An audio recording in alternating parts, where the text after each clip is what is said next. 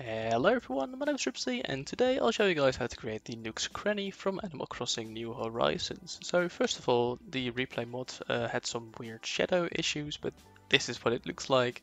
At least you've seen the build in its full glory. So I'll show you guys how to create it. Let's first crack on with showing you guys the dimensions of this build and also the block palette. And then after we've created it over there and done the tutorial, I'll show you guys the interior on this side as well. So if you're interested in that, just keep on watching to the end of this video. And yeah, I'm pretty proud of it, so I hope you guys like it as well. So here we go with the dimensions. It is a 9 by 16 wide building. The front's going to be over here. It's a double door at the front. And the roof is going to overlap the whole building by 1, so that's basically above the spruce lining. And I did this spruce lining because it looks a little bit closer to the original. And then of course the bits over, I guess over here, are going to be the dark oak wood, if I can actually find it. So basically the first layout is going to be like this. As for the block palette, we're basically just using some stripped birch and regular birch wood, with also birch stairs for above the doors, and I don't really think I've used it anywhere else. And also some of the warped blocks and warped slabs. And then just a couple of detail blocks. So these you're gonna need a lot of, except for that one. And these just a couple of them. So for example, iron bars, a bit of black stained glass. This is light blue windows, yeah. A couple of acacia doors, but you could also use crimson doors, or actually any door you like. A couple of trapdoors just to make it look a bit better. Some of the banners, of course, for the cranny over there, but also on the sides to kind of resemble the flags. Just a little bit of a sign, some chest, and even some wall, but there's a couple of more extra details I'll put in, but just to show you guys, you're gonna need a couple of different blocks, not that many, but especially those. Let me just start with placing the acacia doors right over here, so we just know where the entrance is going to be. Make sure they open like that. And then basically what you're going to do is get some birch planks or the stripped birch wood. I'm gonna go with birch planks and mix them in after a little bit. And then just basically starting from next to the door, so it's easier for you guys to follow on. 1, 2, 3, 4, 5, 6, 7 at both sides. Then go back, starting with this one is 1, 2, 3, 4, 5, 6, 7, 8, 9. Then 1, 2, 3, 4, 5, 6, 7, 8, 9, 10, 11, 12, 13, 14, 15, 16. And then just connect these to each other and raise them all up by 5 blocks. So once you've done that, you can delete those two and get the birch stairs instead, just like that. And just punch out those two, so 2 away from the door, do the same at this side as well. And then on the left of the building, go to the middle, which should be the 5th block, and go up by 2 and delete those 2. So that's going to be the windows, and you can just fill those in with the light blue stained glass paints. Here as well, and then this one as well. So before I move on to the roof, I'm going to mix in the stripped birch blocks. I'm trying to face them all up, so basically just like this. And I'll just do some different random patches all the way around. And if you're not really sure on how to do this well, what I try to do is mostly just look at the wall and think, oh, you know, here I can mix one in. And over there maybe, and then just over there a little bit. And I just move in small sections of the wall.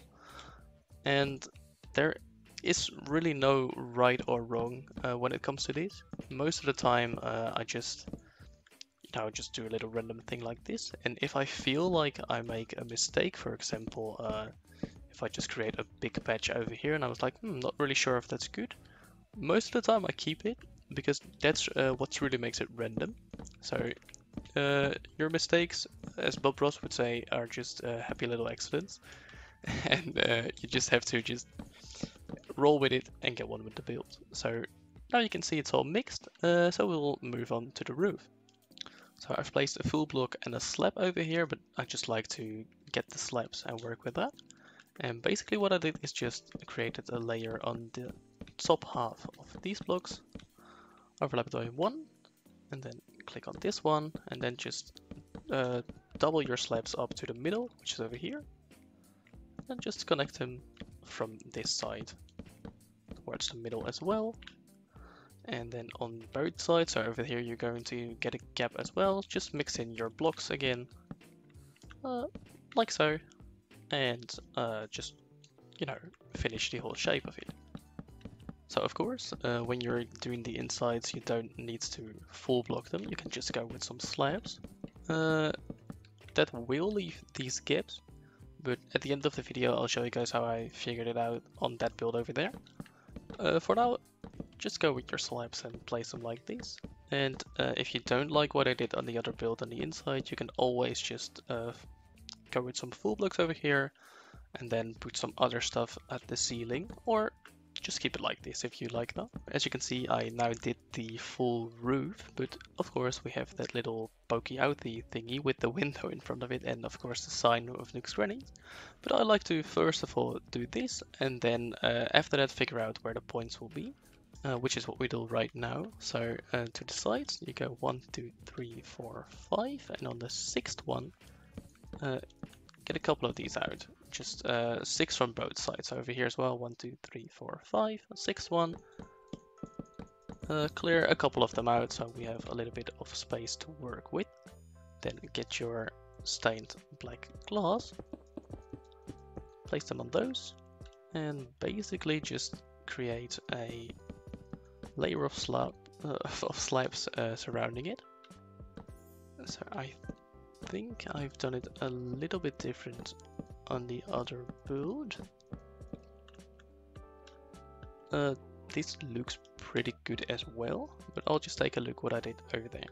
Yeah, over at the other side I connected those up as well. So that way over here you have a little bit of a sloped well, kind of a sloped diagonal going up. And also, if you want to do the sign over here, I just grabbed some spruce trap doors, placed them on those 6 on the inside because I'll only write Cranny.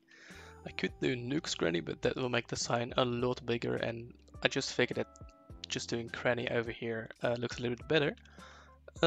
I chose for the spruce signs because, first of all, I like this block a lot, and second of all, it just looks like some kind of sign holding up the ladders. You could go with some full blocks over here, but that will make this taller than the highest point of the roof. So I just figured that this might work the best and kind of roll with it. This is pretty much the whole of the outside done, except for the detailing, and that's what we will do right now. To begin with, some iron bars, and I just placed them so I have 2 blocks in the middle, so 2 over there and 2 over there. Although I think I did something else actually. Actually, I just kind of discovered that I made this window a bit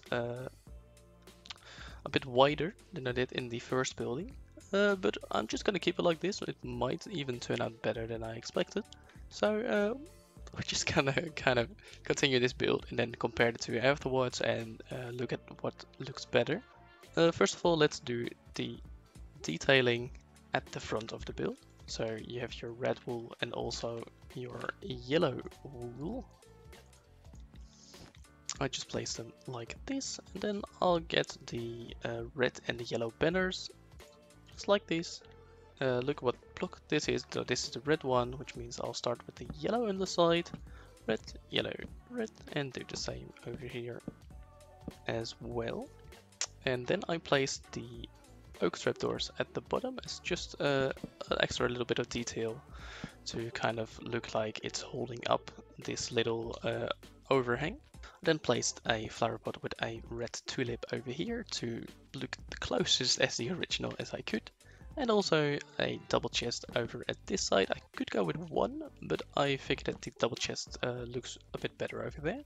And is also useful as storage if you're using this as some sort of survival build. Then there is a little sign over here.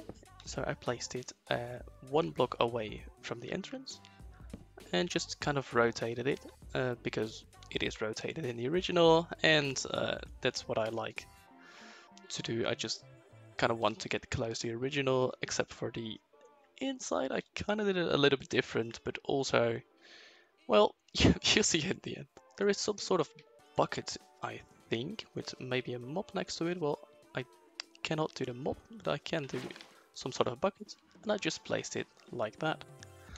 And that is basically this section of the front done. And when it comes to detailing, now it's time to do the banners. So for the banners, you'll need these ones and of course 2 ends. And I'll show you guys how to create them using the loom.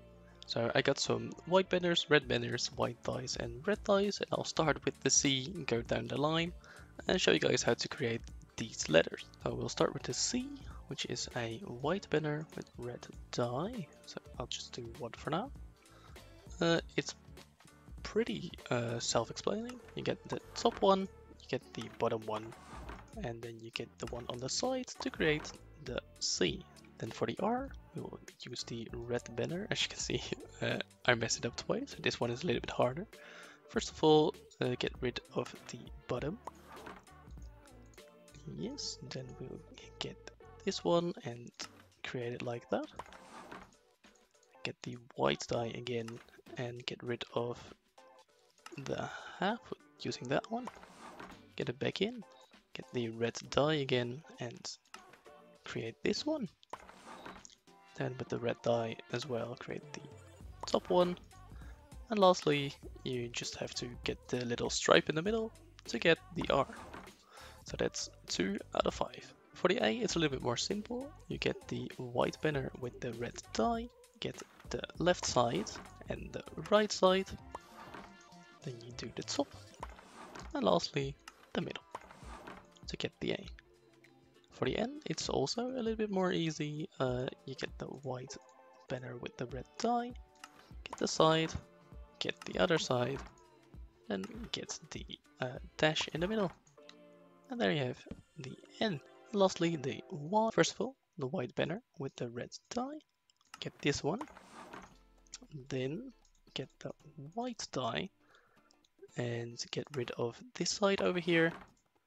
And then lastly get the red die again and get the other dash to create the Y. Then once you have these, and of course have 2 of the ends, you can just place them holding shift onto these. And it will look like that. And once you've done that, it actually concludes the whole tutorial. What I've done on the other side is I've went to the back and just got a little bit of detail in here as well. I think I went with 2 flowers using the bamboo and spruce leaves. Then a little bit of an oak bench using some stairs and also some signs, oak signs. And just place a little bit of a grindstone, so I think it probably went something like this.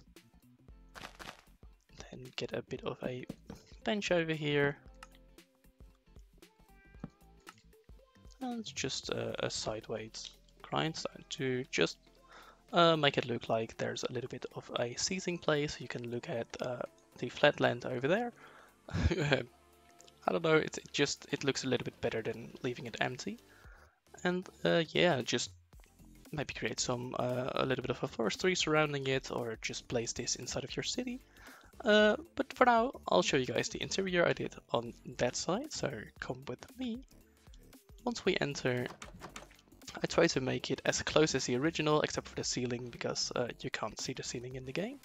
So I went with a white concrete with light blue concrete floor, a couple of armor stands in the floor over here.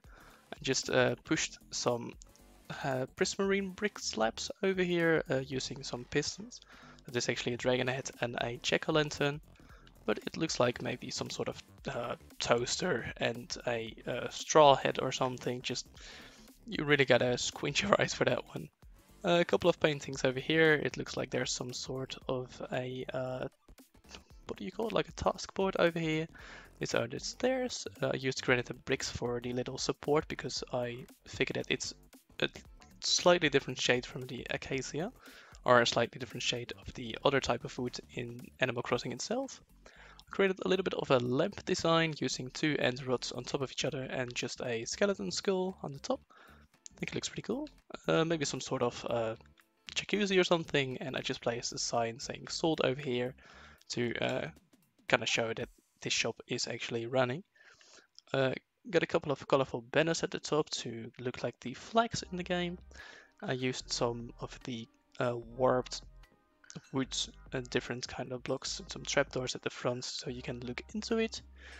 Just a couple of things. Using item frames went for a spruce thing because I know you can buy the cedar wood, I guess it's called in New Horizons. Some tulips, and just a little bit of a planter, and well, this is an unlit campfire over there to kind of look like, well, you can use, or you can buy some other stuff over here. I don't know, kind of roleplay. Two barrels over there to use as some storage. For example, if you want to use this as a survival base or something. A little bit of a chest on top, some paintings over there, but the flags are going over it, which actually looks kind of remotely close to the original. A little bit of a clock over here. This I just used a end chest as the cash register. Just a wither skeleton skull over here for some extra details. The plank over here looks a little bit weird because I want to place some stuff up it.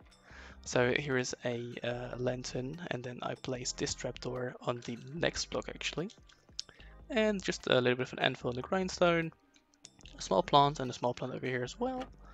And when you come to here, so in the game there is just some sort of black void with a ladder going up because you can't enter that. I figured let's make a little bit of a living area for Tommy and Timmy.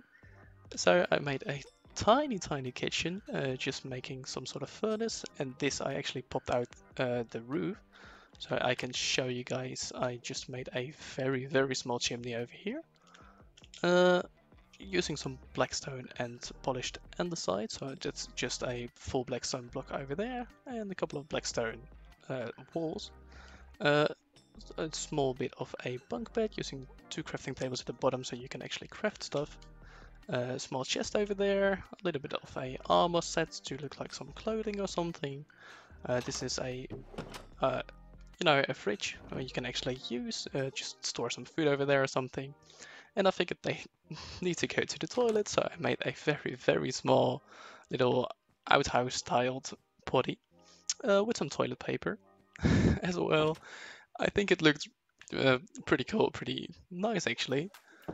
But yeah, that's actually all there is to it. I'll let you guys take a final glance at the interior. And with that, it concludes the full tutorial. So I hope you guys liked it. I hope you guys will press that like button if you liked it as well, of course. And if you haven't already, subscribe to the channel for more content like this. I've been Ruubzy, thank you for watching, I'll see you later.